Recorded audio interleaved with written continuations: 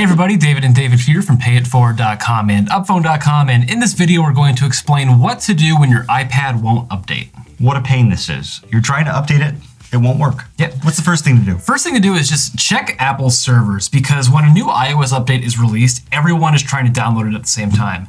And when that happens, their servers get overloaded. Maybe you can't update your iPad right away. Yeah, that can happen. That can happen. We'll drop a link, right? Yeah, we'll drop a link to that in the description section below. Not a super common thing, but it's only really common on the first day of the new iOS release. Yep, it's worth a look. Yep, absolutely. Next thing to do is just turn your iPad off and back on. Press and hold the power button on your iPad until slide to power off appears on the screen.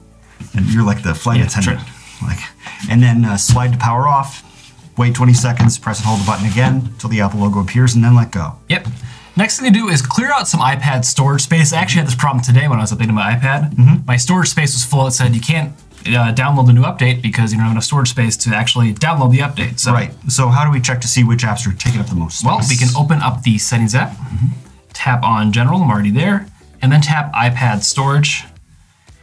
And here you can see it has some recommendations for you. Turn iCloud photos, save 4.7 gigabytes of data, review your large attachments. Sometimes it says delete old iMessages too, would clear out some space. But as you can see, photos using a lot of space, books using a lot of space. If you have an old book on your iPad maybe that you finished reading, go ahead and delete that. But photos and videos, you start clearing those out a little bit. Save a lot of space that way. The next thing to do is just to try using iTunes on a computer. It can be any computer, not the iPad itself. And so what we're going to do is show you how to do that. Let's hook it up. Would you plug in this end? Nope. You got it backwards. I do. Darn. All right, so I'm going to plug this into my Mac. Plug that in. Even though this isn't the computer that's linked to the iPad. You can use any computer you want with iTunes. Yep. So I'm going to open up iTunes. Or Music, it's called now. No, I'm not. Because that's not how it works anymore. Okay, it used to be that you had to use iTunes to update your iPad, and that's what I thought it was. But in fact, with the new version of the Mac operating system, if you have a PC, still use iTunes. If you have a new Mac, under Locations on the left-hand side in Finder, you'll see the iPad. Just tap on that. So essentially what they did is they took this tab out of iTunes and just built it into the operating system. That's going to confuse a lot of people. Yeah, it is. So it'll say software, iOS 13.3.1, check for update. David has the most recent version, but a lot of times that will get an update unstuck. Absolutely. On the iPad. I'm just going to unplug this real quick. Sounds good. And then if you've been trying to use iTunes or the new Finder with the new OS, to do it on your iPad, just tap General, Software Update. It says download, install new update. That's where it'll be. So the next thing to do is reset all settings. This is kind of a way to figure out if there's a deeper software issue that we can't really track down. Yeah, it's kind of annoying because you're gonna have to re-enter your Wi-Fi passwords and stuff like that. But it's a lot easier than doing other things, which could be more invasive in our next step. So let's show them how to do that first. So I'm gonna go back to the main page of General. I'm gonna scroll down to Reset, and then tap Reset All Settings.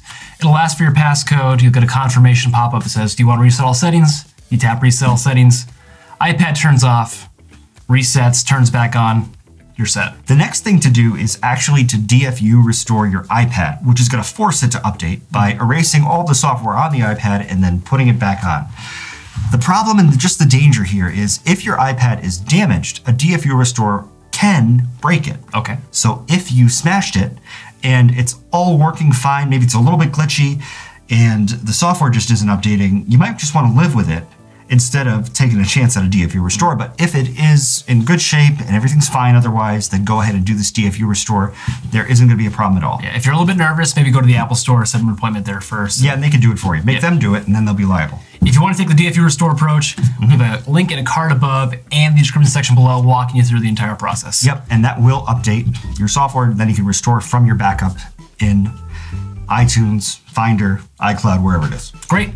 That is what to do when your iPad won't update. Thanks for watching this video. Give it a thumbs up if you've enjoyed. Leave us a comment down below with any other questions. And don't forget to subscribe to this channel for more great iPad videos.